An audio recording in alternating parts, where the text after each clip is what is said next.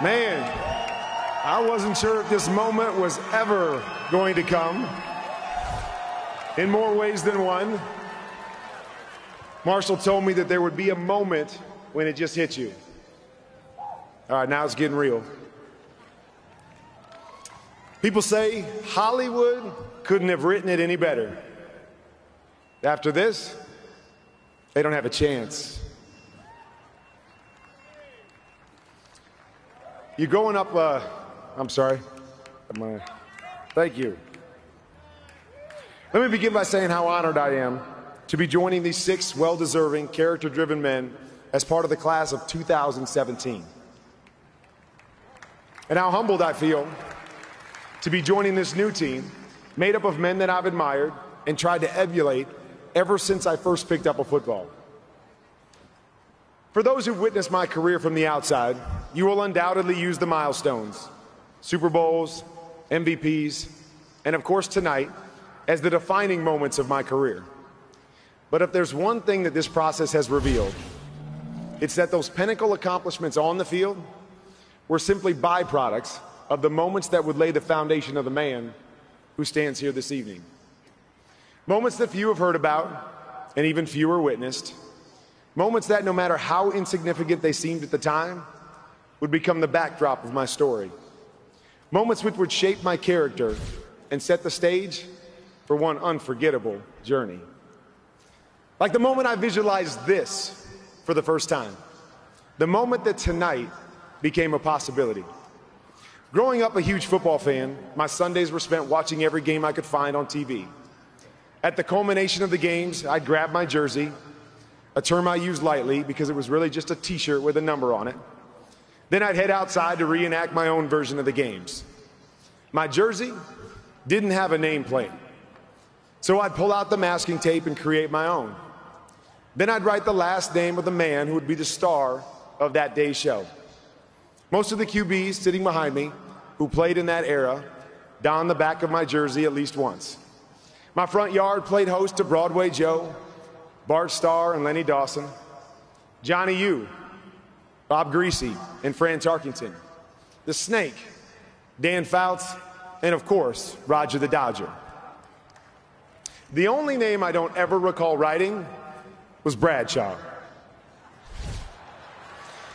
You see, I grew up a Cowboys fan. So no matter how great he was, there was no way I was wearing a jersey with the Steeler QB on the back. Especially that Steeler QB who broke my heart twice on Super Sunday growing up. I'm sorry, Terry. You know I love you now. I spent the greater part of my childhood trying to be these incredible players. I'd practice their throwing motions and memorize their movements, thinking that was how I would get here. Then one afternoon, that all changed. This particular Sunday played out like all the others, until it came time to write a name on the back of my jersey. I went through all the usual suspects until finally settling on one I was sure had never made the cut before. It would be the first time that I wore a jersey with this name on it, and it would be the last name I ever wore on the back of my jersey. W-A-R-N-E-R.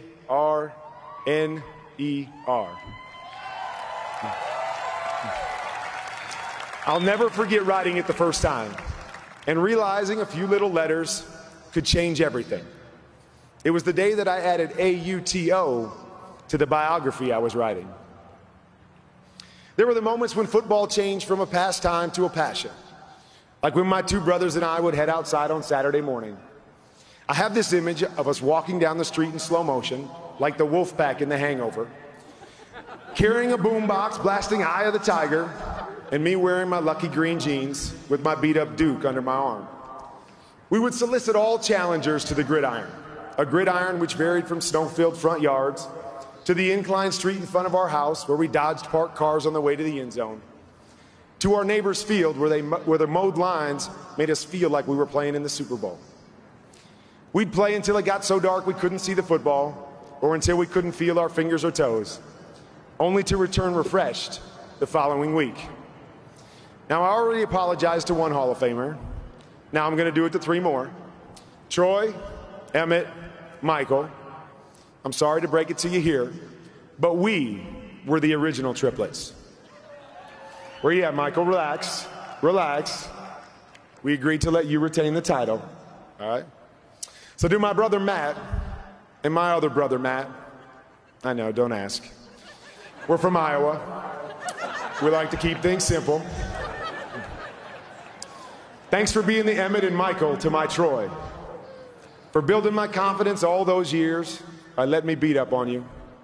And for always being my biggest fans. As a father of 7, I've come to understand the selflessness and patience it takes to parent a child who is always asking for something. It has made me respect my dad more because I was one of those children. I rarely asked for the newest toys or the latest video games or the coolest shoes. My greatest ask was always for my dad's time. Dad, will you play catch with me in the backyard? Dad, can you take us to the park so we can play one-on-one? Dad, will you drive me to the gym and spend your whole afternoon rebounding for me? And I've come to appreciate that the greatest gift any parent can give their child is saying yes to spending time with them. Dad, me, I know there were plenty of times you would have chosen to do something different, something you enjoyed more. But thank you for all the times you said yes, because your yeses fanned my spark into a flame, and your yeses kept me going when everyone else was saying no. I love you.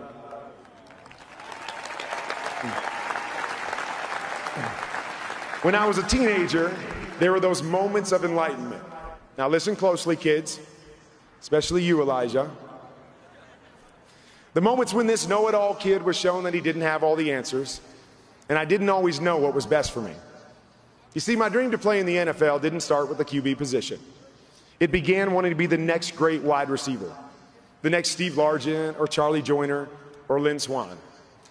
Yes, I know how outrageous that sounds now, especially as often as my boys remind me about my Madden speed rating.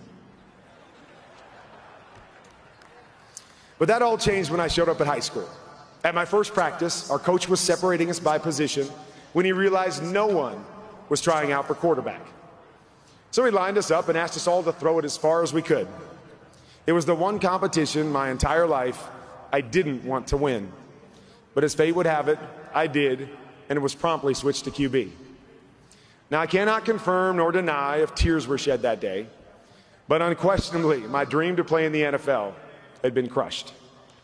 My biggest hurdle, the willingness to stand in the pocket and get hit. Now, I'd spent my whole life avoiding hits, scoring touchdowns, so being told to stand in the pocket, get hit, and let everyone else score, that went against my better judgment.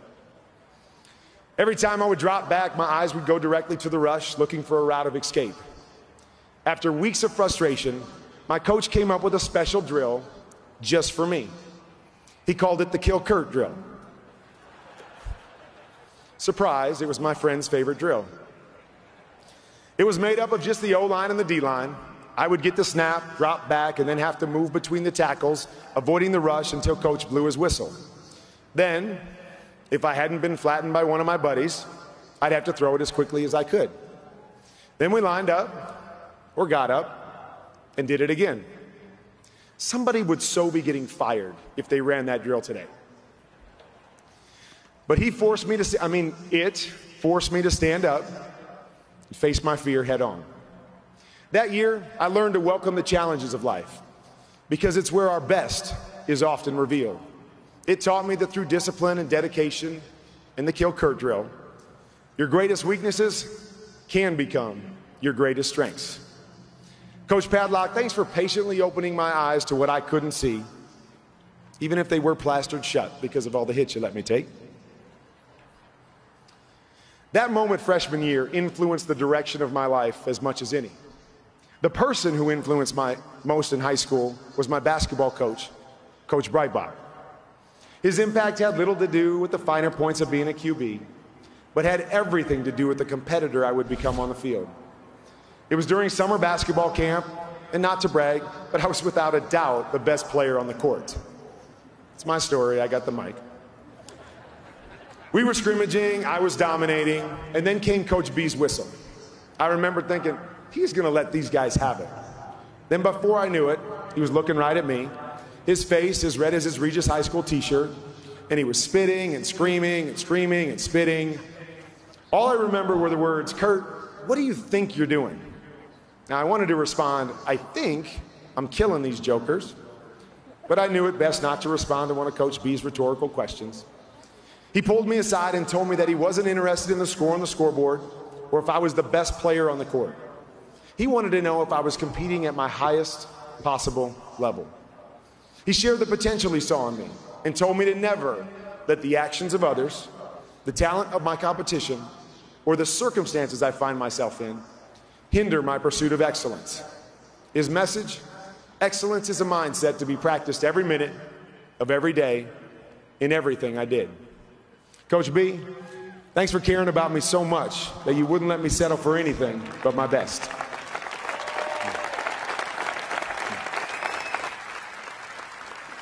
And every great narrative has a plot twist. You know, that 180-degree turn that you never see coming. As you may have noticed, mine had a few. The most difficult came in college when I found myself sitting on the bench for 4 long years. You heard me, 4 consecutive years on the bench. All right, humor me, guys. Show of hands from everybody on stage that spent 4 years on the bench your entire lives.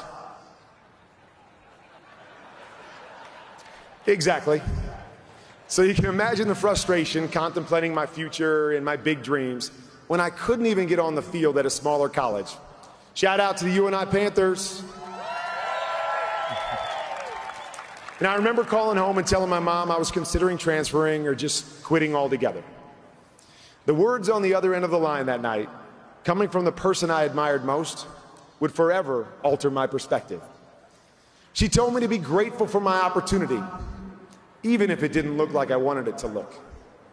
To never stop working or preparing because God had a plan, and I needed to be ready when He showed it to me. And lastly, that I wasn't a quitter, and we would get through this together.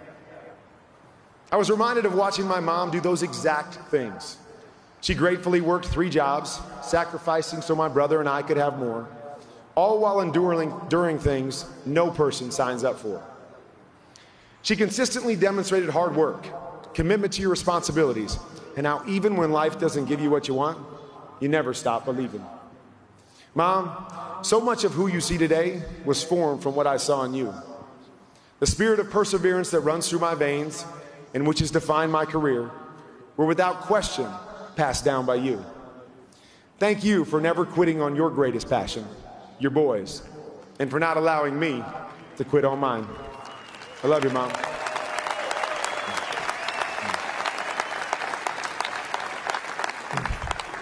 Reeling a bit from the unforeseen blow to my pride, life began to spiral downward. But then it happened. In the midst of my greatest struggle, God delivered my greatest blessing. 4 years on the bench would be enough to drive any man to drink. Now rest assured, I never went down that path. But it did drive me to some drinking establishments. One in particular, a country bar named Wild E. Coyotes, oh yeah, okay. It's where I would spot the greatest obsession of my life. A young gal in red cowboy boots and a miniskirt with unforgettable hair. Come on, you knew the story had to have a gorgeous girl, right? Unfortunately, she's graduated from the boots and miniskirt. But hey, she's still got the coolest hair ever. Just like Wild E. Coyote in the old cartoons, I would commit the rest of my life to pursuing the most amazing creature I'd ever met. It would lead to the love of my life and teach me lessons I only thought I knew. The definition of courage, and it wasn't mastering the kill Kurt drill. How to overcome the greatest of odds. You think I've been through stuff. The depth of the saying, simplify or always faithful, and what it looks like to walk by faith. Together, we've ridden this amazing ride. So when asked who I wanted to present me tonight, the answer was simple. Many have shared in the victories, the great accomplishments, and the breakthroughs, but there's only one who has logged as many miles and made as many sacrifices. There's only one who was wounded by every criticism, felt every hit, suffered with every interception, and comforted me in every setback. Only one that's dealt with all the good, the bad, and the unpredictable this adventure had to offer. Brenda, I chose you because of all the people that have loved and supported me over the years, and there have been many. You, above all others, deserve to share this stage with me. Greatest joy in my life has been having you by my side. And if I had to do it all over again, I'd still choose you. Love you, Mama.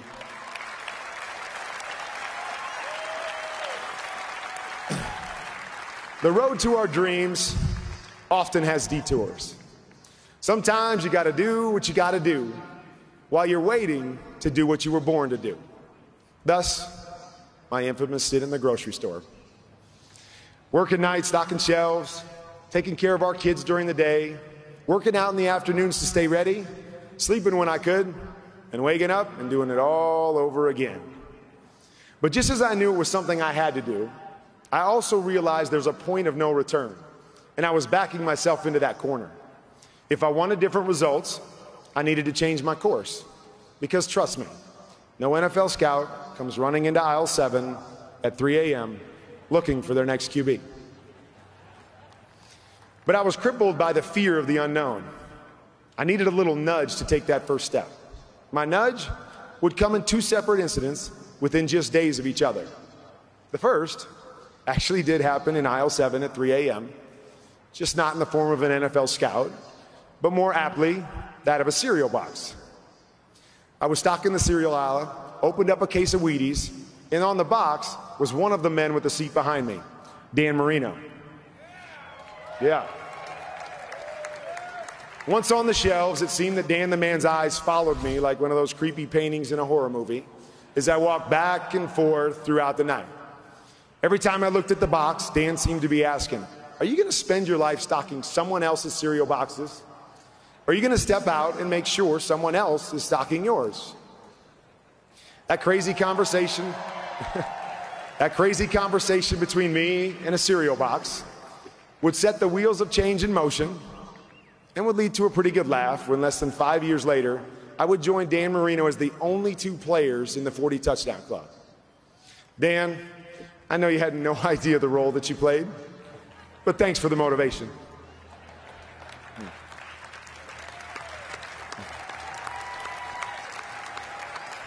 Coincidentally, if you believe in that sort of thing, the second incident would come just days later. Driving Brenda and our 2 kids home on a cold winter night, when I eased onto the highway, my truck ran out of gas. It was the same truck I had purchased with my signing bonus from the Green Bay Packers, because there was no doubt my NFL future was bright. Right, Mooch? Just to set the record straight, yes, you were the one that cut me.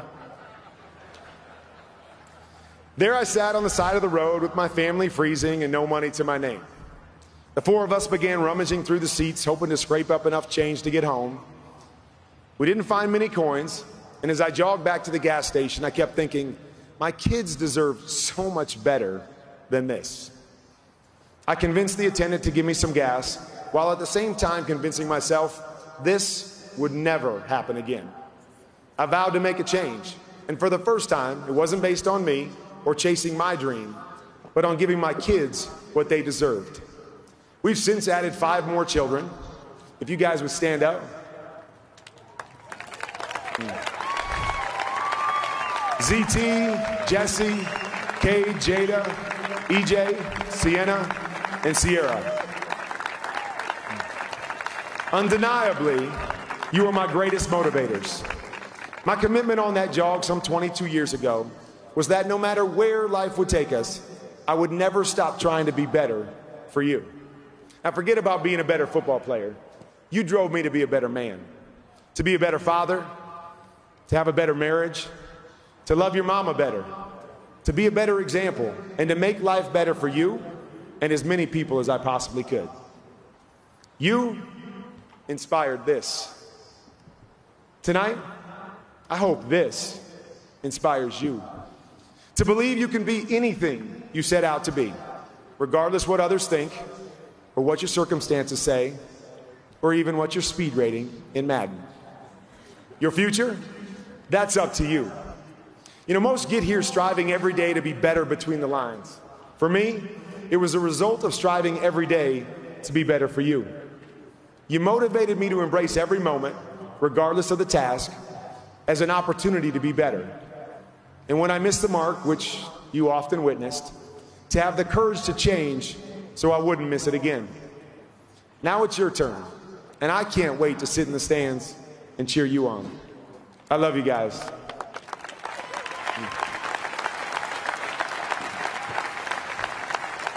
Well, needless to say, I made a change, taking a step closer to my dream and hopefully that cereal box by choosing to play arena football.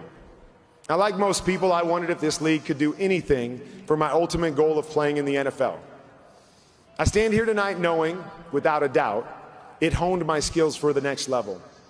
But its greatest contribution, reigniting my passion for the game.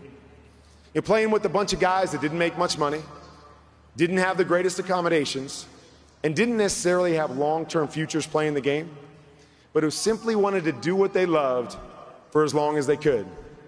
It made me fall in love with the sport all over again. So to Jim Foster, thank you for doodling on that manila envelope. To John Gregory, the Iowa Barnstormers, and my teammates for showing me why I started playing in the first place. You know, I possibly more than anyone else up here embrace that I'm being inducted into the Pro Football Hall of Fame, not just the NFL Hall of Fame.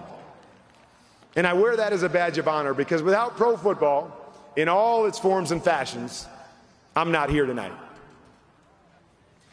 For a long time, I convinced myself that I could will my way to my dream. You know, as long as I wanted it bad enough, I could make it happen. But if there's one great truth that I learned from this great game, it's that no great accomplishment is ever achieved by yourself. To be successful, it's contingent on others, and it always starts with someone taking a chance on you. For years, I wondered if my someone was out there. My answer came in 1996. Out of the blue, received a call from Al Luginbill, head coach of the Amsterdam Admirals, asking me to play in NFL Europe. Now, knowing a second chance in the NFL would most likely include a trip across the pond, I told him if he could get an NFL team to sign me, promising me that one last invite to training camp, I'd go. Al called numerous different teams. None were interested. When he informed me, I told him thanks, but no thanks. Now, I assumed that this would be the last time I ever talked to Al. But then out of the blue, almost exactly 1 year later, my phone rang again. And it was Al extending his same offer, to which I responded with the same conditions. Get an NFL team to sign me? I'm in. I was told this time Al called 12 different teams. And once again, no interest. But the 13th team, the St. Louis Rams,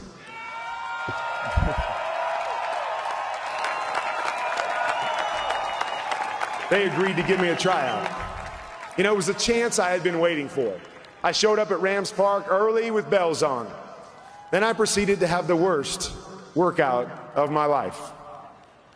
I called Brenda from the hallway of the facility and told her I blew it. I blew my last chance at the NFL.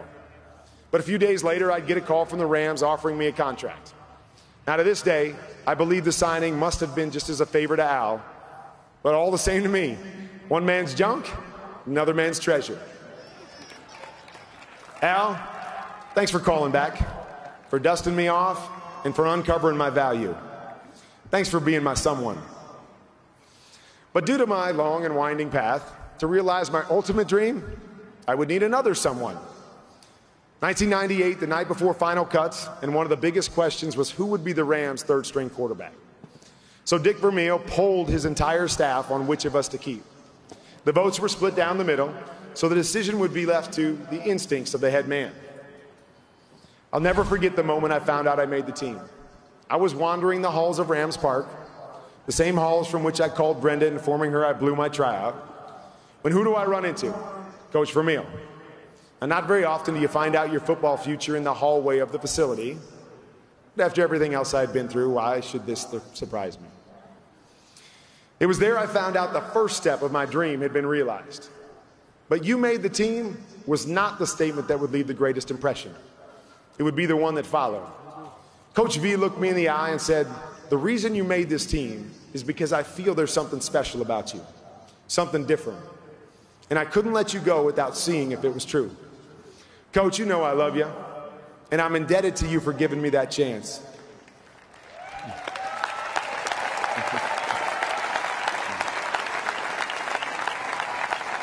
I spent my entire career trying to prove you right. In a business dominated by head decisions, thanks for following your heart.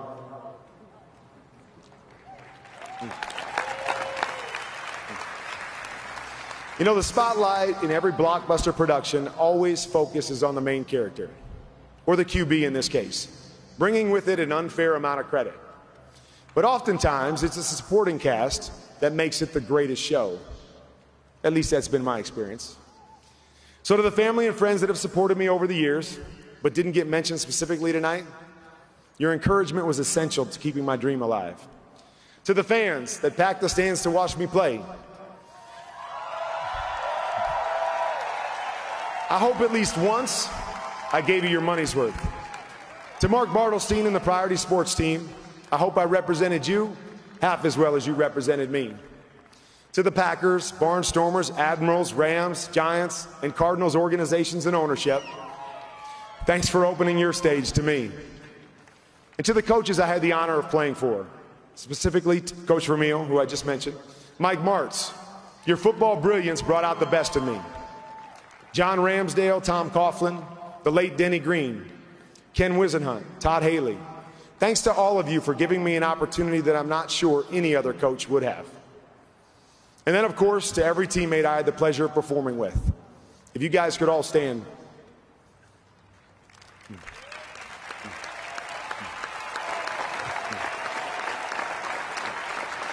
You know, to those that share the stage with me tonight, I'm ecstatic to be on your team again. To those that will one day join us up here, I look forward to those reunions. And to all of you that will never be fitted for a gold jacket, tonight, I share this honor with you. In the ultimate team game, I'm not much for singling guys out because all of you played a special role in my being here. But I would like to recognize one teammate who had a more profound impact on me than any other, Trent Green.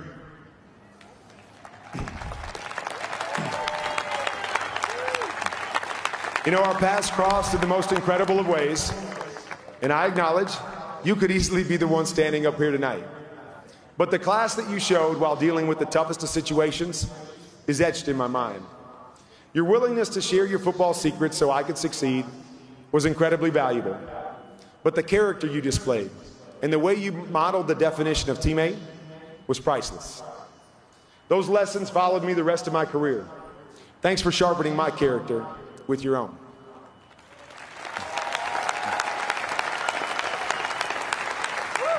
And all of you were the best part of my career, the part I miss more than any other. It was a privilege being your QB. You know, moments matter. They leave their impression upon us, they shape how we live our lives, and they impact who we become.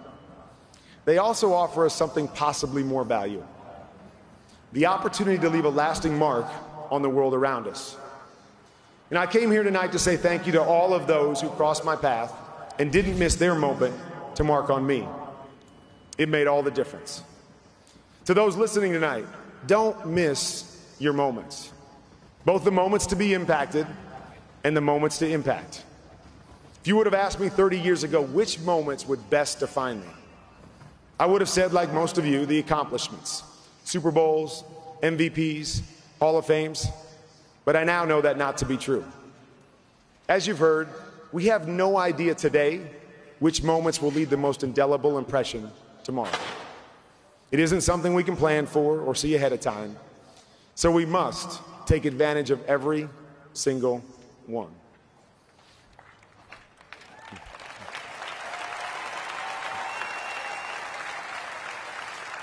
We tell our kids all the time, we aren't all promised the same things in life. Life's not fair. You know, we don't all get to choose the number of moments we get. I would have loved to start my first NFL game before the age of 28. We don't all get to choose the nature of our moments. I wanted to play more in college. I wanted to hear my name on draft day. And I had no plans of working in a grocery store. And we don't all get to choose the substance of our moments.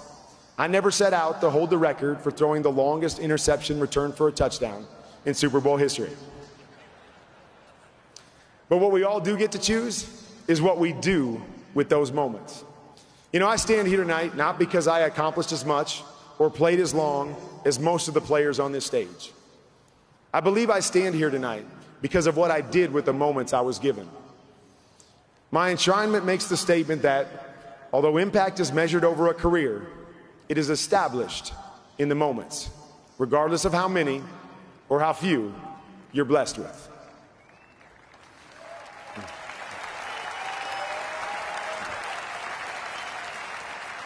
So when you leave here tonight, seize your moments. That moment with your kids, your spouse, your siblings, with your friends, your teammates, your players, because that moment may just be the one that leads to you becoming or inspiring the next LT, TD, Jason Taylor, Morton Anderson, Kenny Easley, Jerry Jones, or Kurt Warner.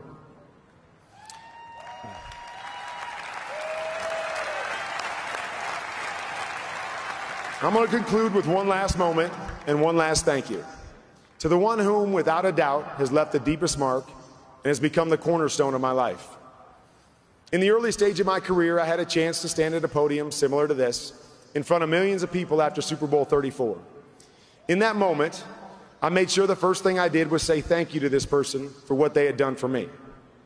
Now, many felt I was thanking him for orchestrating a Super Bowl win or making my passes fly straighter or causing my opponents to make more mistakes.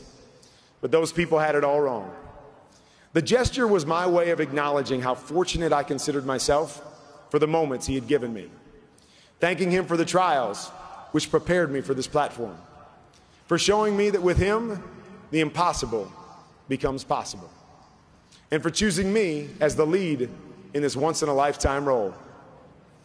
Now, love it or hate it, that opening scene captured the imagination of the sports world, and the words became the heart of my story. The rest, as they say, is history, bringing us to this, the famous last words, and the only place this extraordinary journey can end. You know, his final moment was for me, mine is for him. Thank you, Jesus.